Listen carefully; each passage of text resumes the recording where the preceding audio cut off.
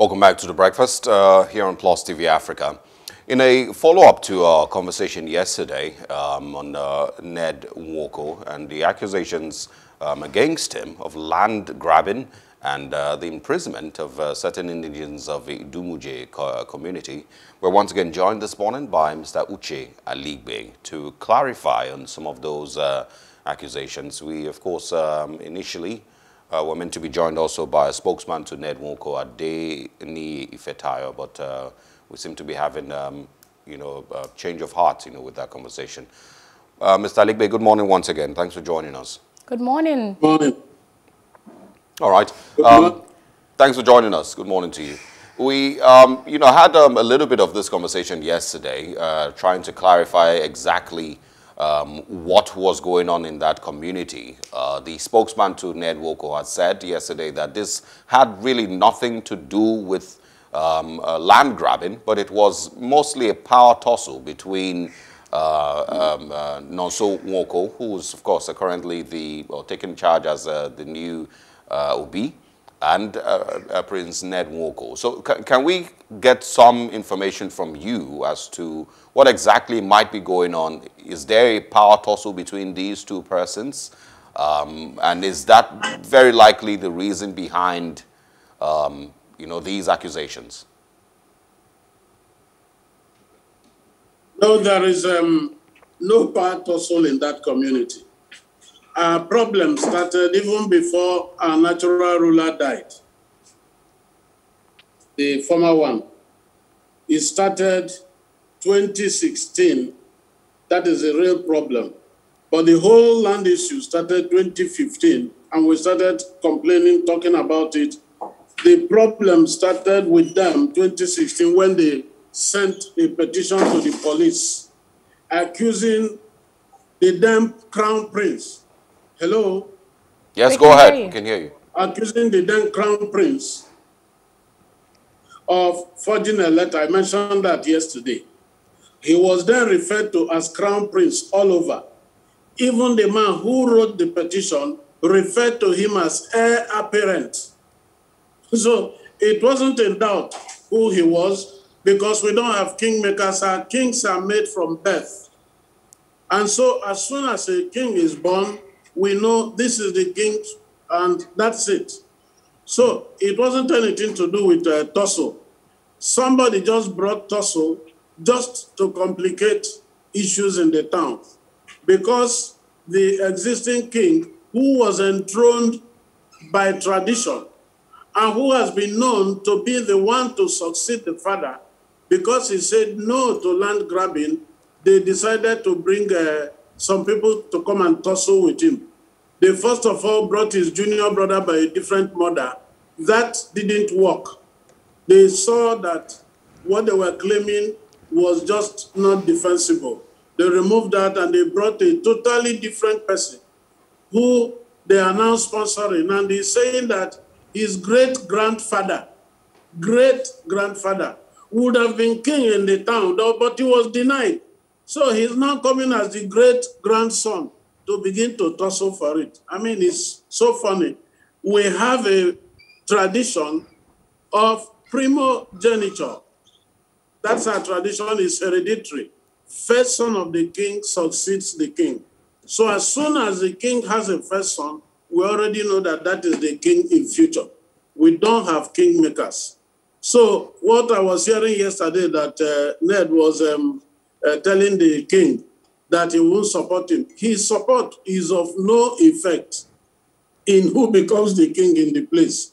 And indeed, his position in the family does not lend his support any single weight, whether it's coming positive or negative, because of his position. So there is no tussle. They are just trying to bring issues to, like I said, divert attention from land issue, which is the central point. That's it. And if he says that it's tussle, we get to where he started arresting people, and we get to know what it's all about. But that's exactly what I can explain to you. Okay. So, Mr. Aligbe, can you confirm to me if indeed anyone has been put in prison by Ned Nwoko over this land grab issue? Prison I won't say prison or because arrested. that means somebody has been found guilty. People have been incarcerated in custodies, police and prison custodies. But let me start with the strategy he's been using. Okay. First of all, that starting from below, all the people, the vigilantes and the strong people on ground who are in the village, he is speaking them one by one, accusing them of certain things. Now he's beginning from above. Those who are not living in the town, but who have voice in the town, is also starting from there. That is where Uche Ifejoko comes in. You will have heard his here and there about one of the businessmen we have in our town, Dr. Gabe Uche, and so on. He has them. He is coming from that end, coming also from the lower end, arresting people and trumping up charges against them, which I'm prepared to discuss fully here if I have the time. Yes. So there are many people in incarceration. One is in Suleja. The people, about 10 people they took to Abuja, they were granted bail under very stringent conditions. We attempted, we tried, and we managed to get those ones bailed out.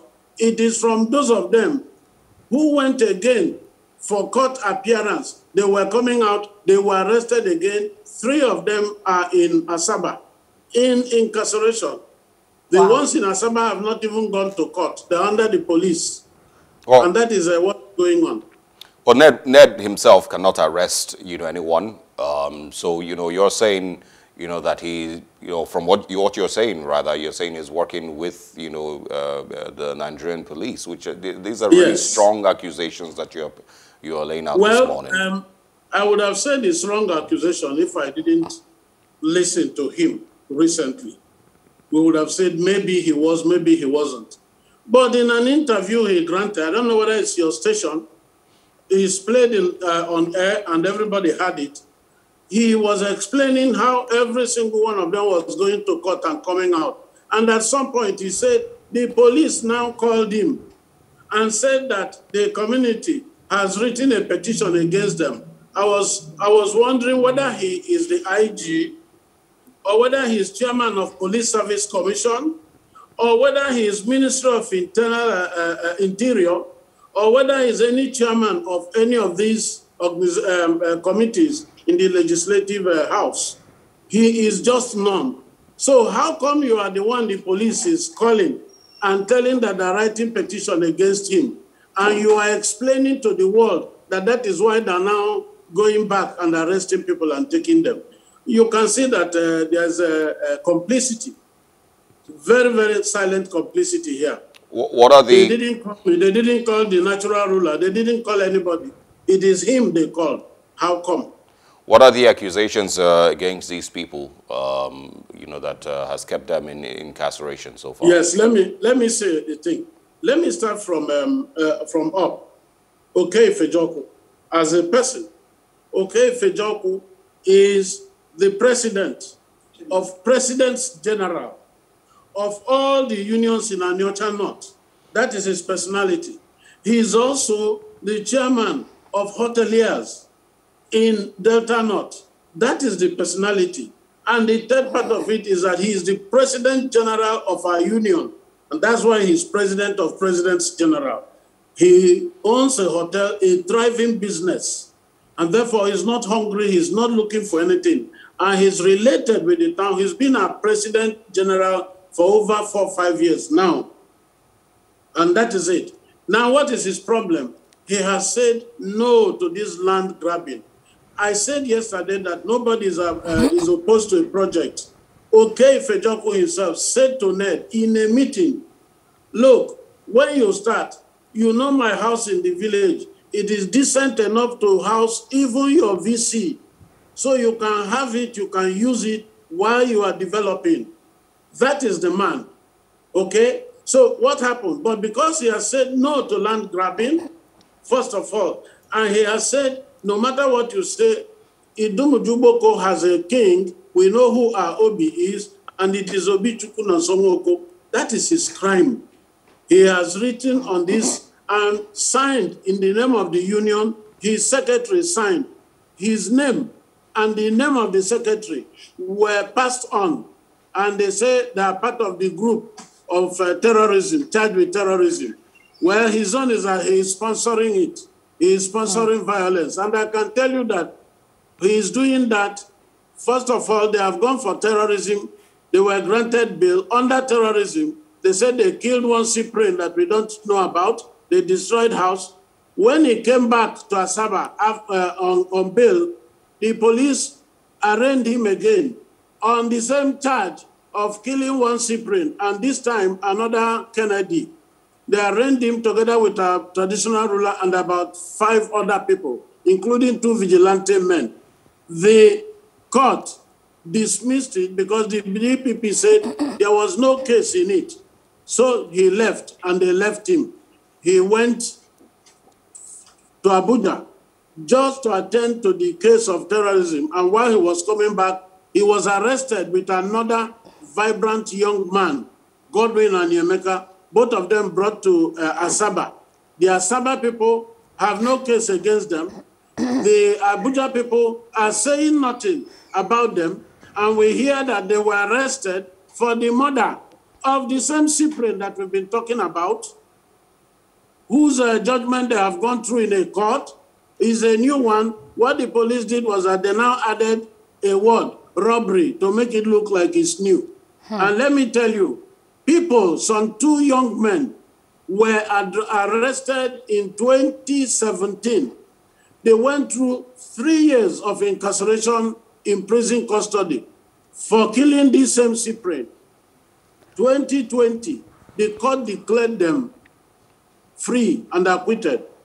Both of them came out. So this single Cyprian has been killed by very many people and is using it to arrest as many people as possible. As I'm talking like this, haven't told you people the truth.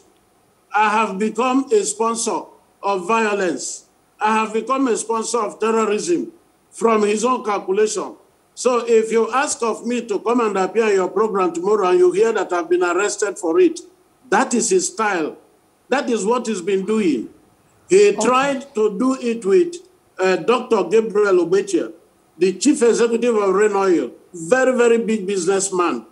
He found it difficult. He accused him of plotting to kill him. Come and prove it. He said somebody in the prison told him. Now bring the person in the prison. He said he has just died. He turned around and said, maybe it's the same Gabriel that killed him. So he killed a prisoner who has left the prison. He is attempting to kill Ned.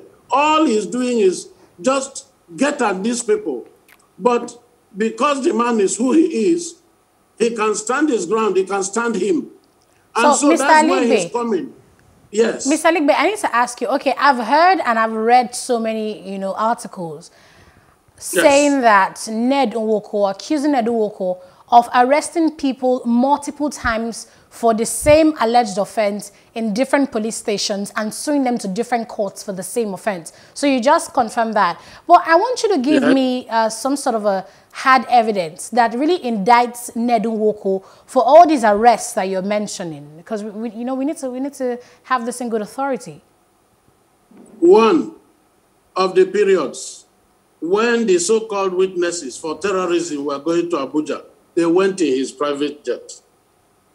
One Agiliga Light, who was arrested while he went to buy petrol in the petrol station in the town, was flown to Abuja in his jet. All right? Okay. These are the 2. Apart from the fact that we discuss with the police, we go to any length, and they say to us, give this man the land, and then you are free. And we said to them, yes, he can get the land, but he must get it through due process. All right?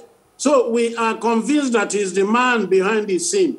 Yeah, we didn't have any evidence to say he was. But his latest interview that he granted, I don't know who took it, whether it's you or another station, where he was claiming that the police now called him. The police did this, the police did that. Is he IGP? Mr. Aligbe, you're saying that when people are arrested for so many, alleged offenses, In the police station, the police, officers tell them to let Ned Nwoko have the land and they will be free. And that witnesses in the cases... That's the story they've been coming back with, yes. They are flown in Ned Nwoko's... You're saying witnesses in those cases are flown in Ned Nwoko's private jets? Once they were flown in his private jet, once one of the victims, one of the accused, was flown in his jet. Oh, wow. So what are we talking about? Let's quickly just mention that these are, from your perspective, that these are still accusations. We, cannot independently verify that these are true, but of course, this is your testimony and these are your statements. But why will the police? Why will the police be calling him an arrest in Nwoko and everything going on? Why must it be him that call it? Yeah, because he said the police called him. I understand. That's what you've said. I just want to clarify that these are your statements. We, of course, initially had spokesman for Ned Nwoko, Mr. Adeni Fetayo, who pulled out of the interview, surprisingly, just before we started. But we're also going to be joined by a traditional Prime Minister of Idumuje community, Walter Eziashi. Hopefully he joins us before we wrap up this interview this morning. Mr. Aligbe, what has been the latest on Uche Ifejoku's case? Have you been in contact with anyone handling the case in the last few weeks? The courts are down, so the case cannot go to court. So, meanwhile, they are still in police custody.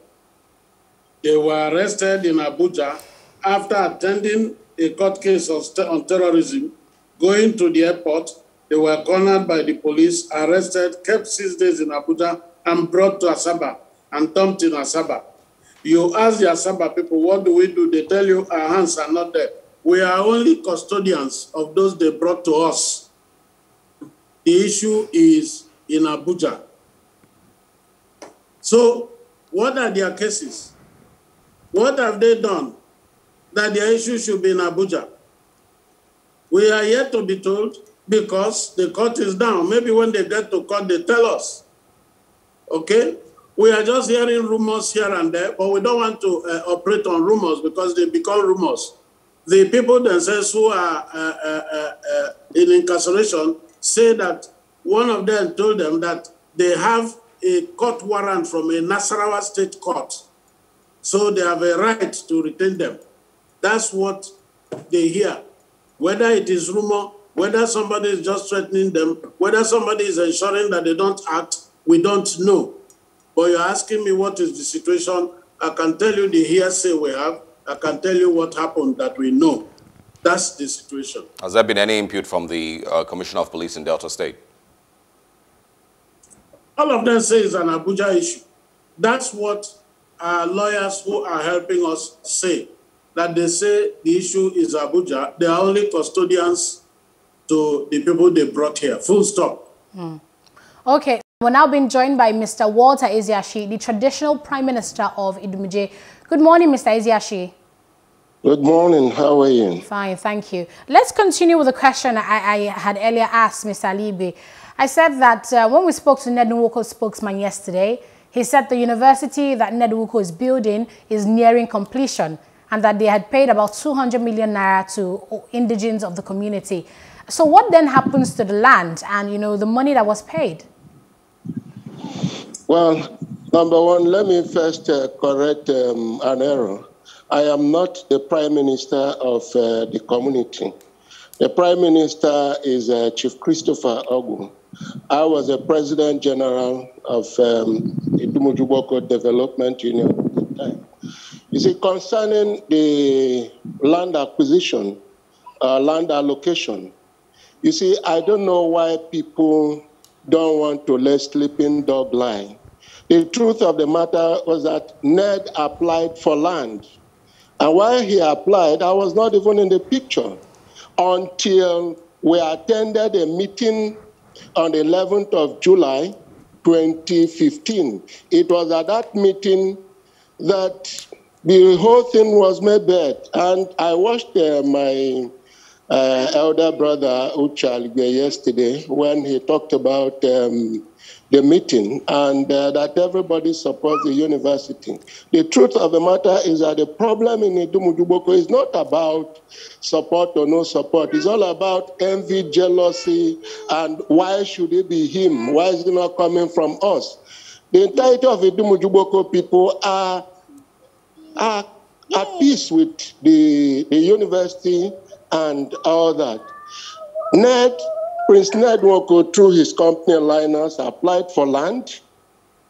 And as it is being done, when you write a letter, of course, it's certain that a reply must be given to your letter. You see, there are two ways of applying for land. Two processes. If the land is maybe 100 by 100, maybe a plot or less than a plot or 2 plots, they don't need to go for an Izuani. For instance, Uche Aligbe, my elder brother at the studio there, was allocated land. He didn't go through Izuani, and he's still at that development site. Up to today, he hasn't developed it, and the heavens hasn't fallen. So the problem here is not whether the land was properly allocated or not. The problem here is all about envy and jealousy. How do you mean? So are you saying that the land was properly requested and allocated? Allocated. Now let me give you a brief detail. For instance, after the application, an Obi in council meeting was called, where the Odogu, that's the traditional prime minister, the defense minister, traditional, and the rest members of the Obi in council were present. And they said the magnitude of the land is much, therefore, it is a commonwealth of the entire people. Therefore, let us take it to the apex meeting, which is called Izuani, the town hall assembly. And it was taken there. A committee was set up called the Izuani Enlarged Land Allocation Committee. That committee met. They came up with their minutes, and their minutes are there for people to look at. It was after the minutes and all that the OB, in response to a letter from a corporate body, wrote a letter to Linus through Prince Ned Nwoko, dated 10th of April 2015. Now, I heard my brother talking about customary right of occupancy dated 2016 and survey plan dated 2017. I don't know where he got that, because I know that I am the custodian of all the libraries, of all the documents, and there is nothing like that. And the MOU he's saying that was signed in May 31st was not true. The MOU was signed on the 25th day of August 2015. And so, Mr.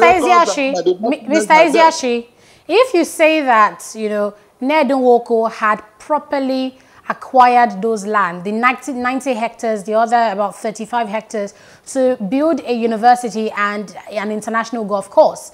So how then does the accusations of him arresting people because they failed to, let the land, lease the land to him, how does the accusation come in that he's been arresting people on that basis?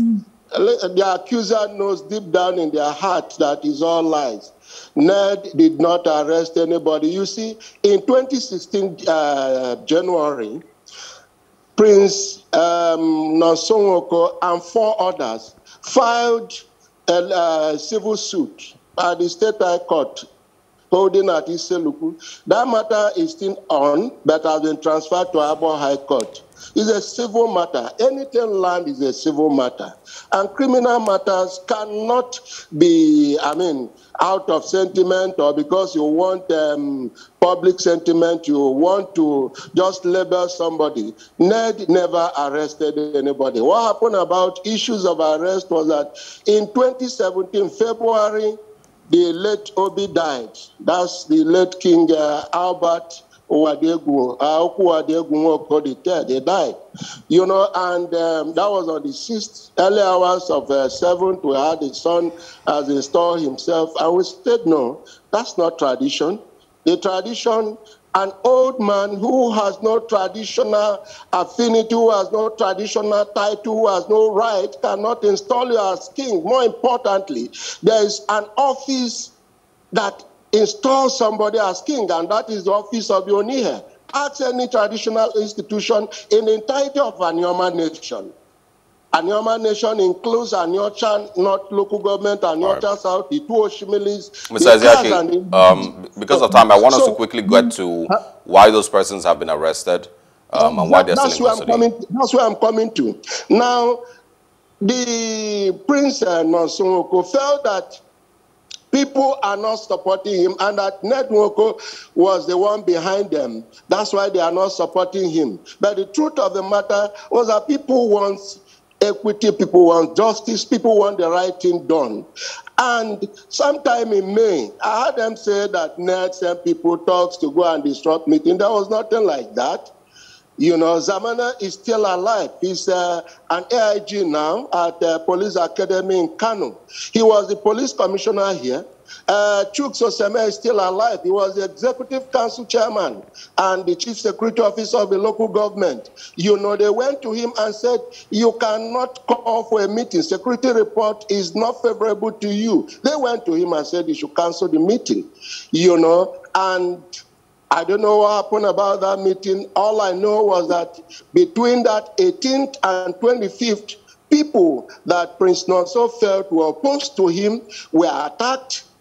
In the process of the attack, one person was shot right there at the palace gate on the market day, the community market day. So nobody will say that it was a ruse. No, it's not true. Then one Kennedy Ilo, who was the secretary of the Land Allocation Committee, was brutalized.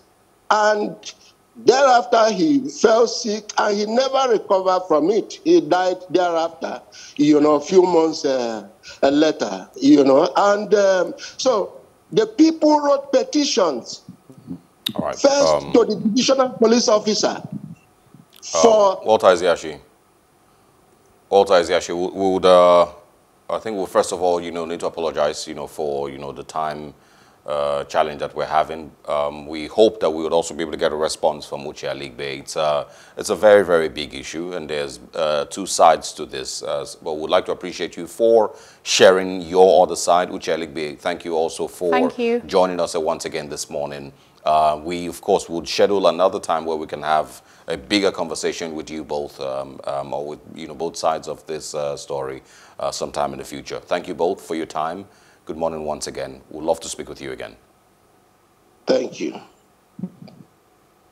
Okay, we'll turn our conversation now to the girl child and education right after this break.